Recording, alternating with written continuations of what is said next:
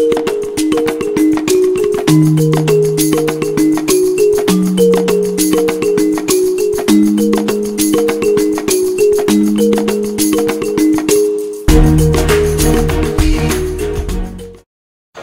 is up, guys? Welcome back to the channel. My name is Ryan, your DIY guy, and if you're new to the channel, welcome. Go ahead and subscribe so you don't miss out on any of our exciting DIY content that we've got going on. Now, if you are a regular, thanks so much for the support and welcome back. On our last video, you would have seen we did a pergola build from start to finish, from step-by-step instructions and all the necessary tools that you needed. But today I've got a super exciting time lapse of another pergola build so that you can enjoy it while you're chomping on your popcorn. So sit tight and enjoy the show. We kick off all good projects with the preparation work because preparation is key. If you fail to prepare, you are preparing to fail. And we start off by measuring out the site using some string and these pegs. These are some camping pegs which I found, and this was a different method that I decided to use. In our previous video, you would have seen that we used a few wooden stringers, but this worked just as well and was much easier to place. So this is the site. As you can see, we have existing pavers that the homeowner laid down themselves, and we just planned around the area for the pergola structure to go in. Now obviously we measured from each corner to ensure square, and then continued with the preparation for the poles that'll go up.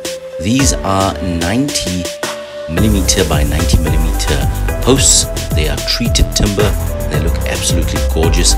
We're just shaving off about 10 centimeters or 100mm of the bottoms, which will fit into the metal holders, which you'll see coming up.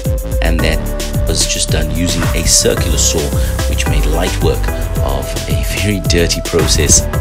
And here you can see the metal posts. These are 50 centimeters or 500mm in length, which will go deep into the ground and ensure a stable footing for each of the posts. So we trimmed roughly about 2 to 3mm off of each of the posts, and then simply slotted them into the metal holders and secured them with a couple of screws, which then obviously was surrounded by concrete in the end to ensure a permanent bond that'll go nowhere and keep your post straight and good for a long time to come.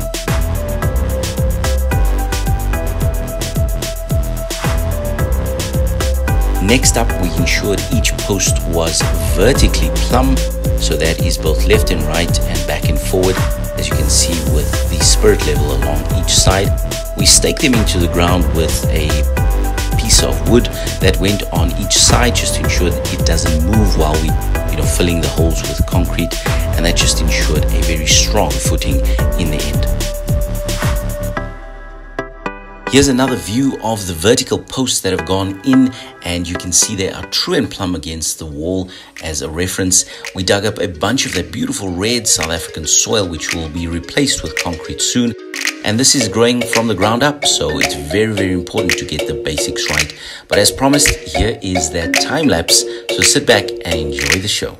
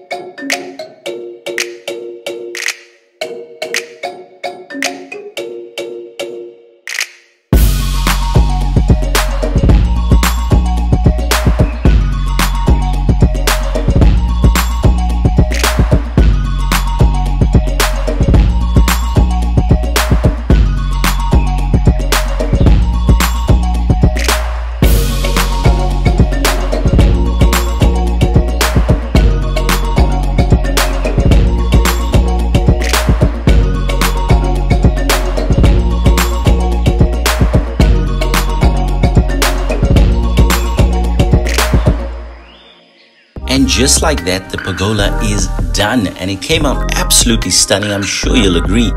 Now, we started from the ground up, building a solid foundation for each of the timber posts to be secured to.